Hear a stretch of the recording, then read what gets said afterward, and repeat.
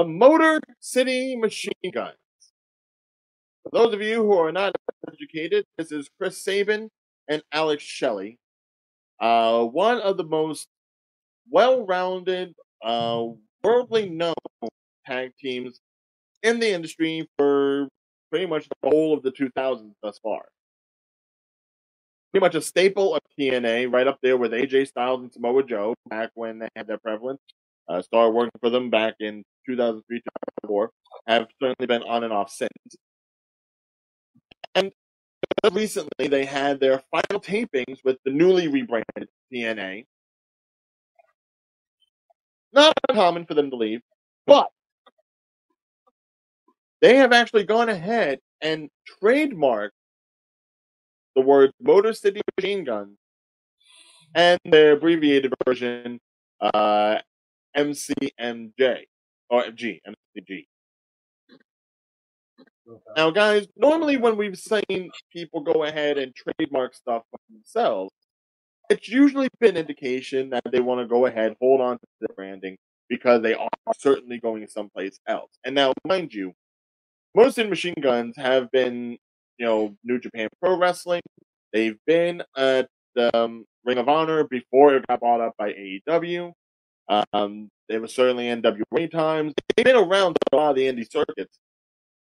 The only two places they haven't been is AEW, obviously, and WWE. Pause. So what are the chances Pause. that we see the Motor City Machine Guns end up at either of these brands before the end of April? Technically, their contract does expire on April 1st. And sorry, Ryan, I had to pause you on that. That's false. They just haven't been to AEW.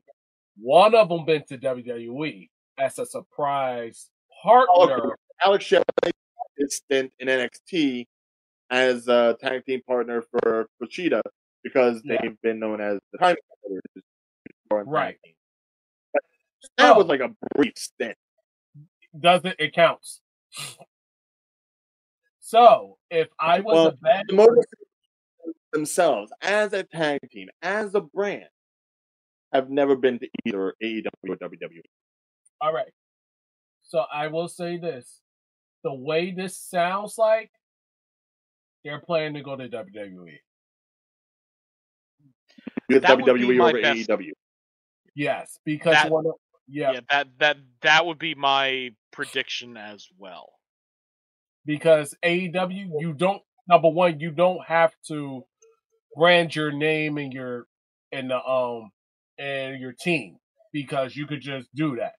Now with WWE, yes, you do have to brand because creators and the organization, which is WWE, has a habit of changing things around and making your character and changing your name and changing the tag team's name. So the smart thing to do is to brand your character. And when you deal with WWE, once you do that, it's like, okay, how are we going to get around it? You can't. So pretty much you're paying for the Motor City Machine Guns without changing them. Right, but then I'm also reminded of Adam Copeland. Before he left WWE and went over to AEW, he trademarked Rated R Superstar. Right. And obviously he got to go ahead and get him Metalingus for AEW to be played. So it's not unheard of to go ahead and do that before going into AEW, especially when we know that AEW allows people to go off and do their own things, but we don't know how long these guys are necessarily going to stay anywhere. These were guys that were like young lions back in 2003, 2004. Now they're relatively in their 40s, and they may just want to go on a tour rather than really have to work that hard. Like, are you really working that hard at WWE, or are you really working that hard in AEW? That's the question. What's the better option? I think it's tag divisions. Huh? I would say if you're going to go ahead and do tag work in AEW, You'll work hard, absolutely, because they have enough television time that, regardless of how their roster is, they get a lot of people screen time. Whereas the WWE, it's still a little tight. But And if you're going to have these guys up, you've got to treat them as much of a big deal as Adam Copeland when he came through, as big as well, maybe not as big as Mercedes, but certainly as big as Ospreay, what I'll let Kyle. because the, everyone knows about it, but very few people rarely get to see unless they follow TNA. Exactly. It's like if they do go to WWE, they'll be under a different name. They will first absolutely appear in NXT to be built up under whatever WWE brand they want to go with. So, is it possible that they'll come in as Motor City Machine Guns? Certainly. Yeah. But I do believe that they'll pop in first. Pardon me. As like a special. They'll still pop in an NXT first, and then they'll build up their name amongst people who really only watch WWE, because NXT is a mix of a lot of indie fans and a lot of WWE only fans. So it will definitely introduce it, and then they'll eventually probably move up, but they could absolutely end up in the same type of fate as Gallows and Anderson. No, I don't think they're going to be in the same fate Gallows and Anderson because they look young. They still got the agility. But also, I was going to bring up, don't they have the males tag team tournament going on? That's true. What if Right now, the tag team tournaments or the matches that have been going on, who is in that? New Day? Right, because that's all for the match at WrestleMania to face off against Judgment Day. Yeah. So as of right now, it's New Day. Oh God, I'm trying to think who New else. Day, DIY, Miz and Truth. Awesome Truth, Mm-hmm. yeah. Who else you said? Well, Judgment Day automatically, Yeah. Mm-hmm. and then I'm not So sure if there's another. it has some names in it, but the question is, if they end up appearing in that, are they going to be the ones that go over for a while, or will they just No. be jobbing out to whoever the hell WWE wants No, to go? no. There's no way they're showing up at the WrestleMania match because as of right now, you either have DIY or Awesome Truth taking those belts off the Judgment Day. That's pretty much. That's a lot. That is an absolute. If you're going to go ahead and make a tag team just to job them out on WrestleMania of all nights, that's almost to the guns. No, It would be a miscarriage of justice, absolutely.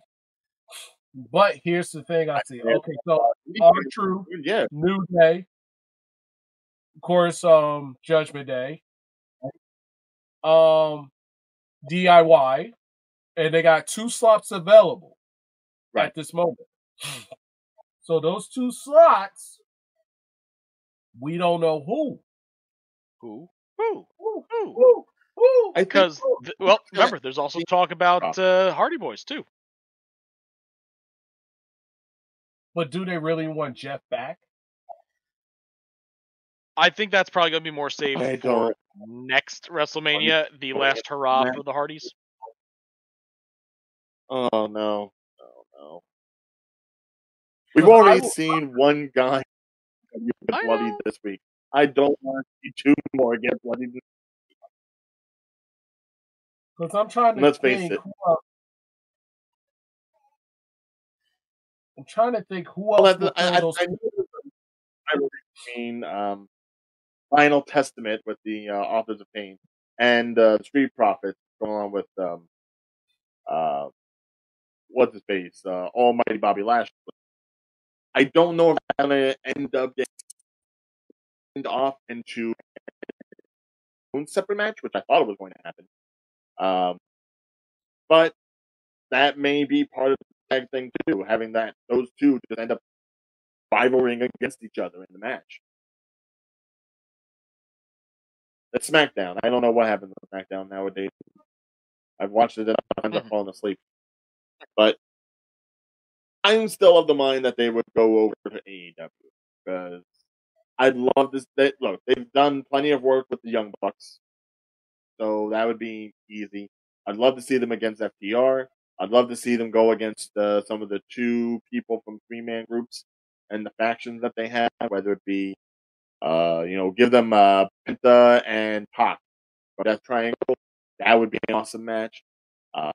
Give them maybe, Darby Allin, if he ever heals again, pair him with someone else. That would be fun.